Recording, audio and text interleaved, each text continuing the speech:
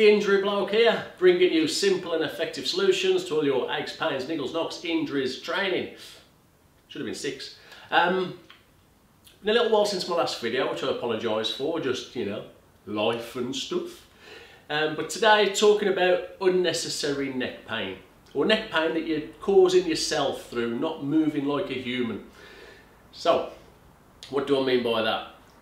It's October. If you didn't know, it's getting cold. You've probably noticed. And what we do, being the silly people that we are, we'll put on our big thick coats, which isn't silly, but then we'll shove our hands in our pockets and we'll start to move around the place, shuffling around, moan about the weather, blah blah blah, whinge whine, wind moan moan moan, bloody weather, cold cold cold. And we're all hunched up and we don't move properly. So all this round here gets stiff, and you might have a stiff neck, you might have more headaches than normal, you might have some shoulder pain, and it's all because we've stopped doing this. Everything up here will rotate, your spine will rotate, your shoulders move around, your shoulder blades are moving, keeps the muscles nice and warm, nice and supple, and warmth and suppleness means less pain.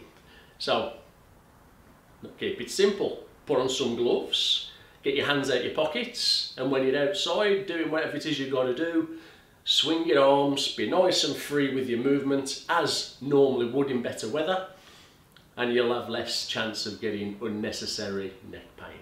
There you go. Hope you find that useful, and I'll catch you next time.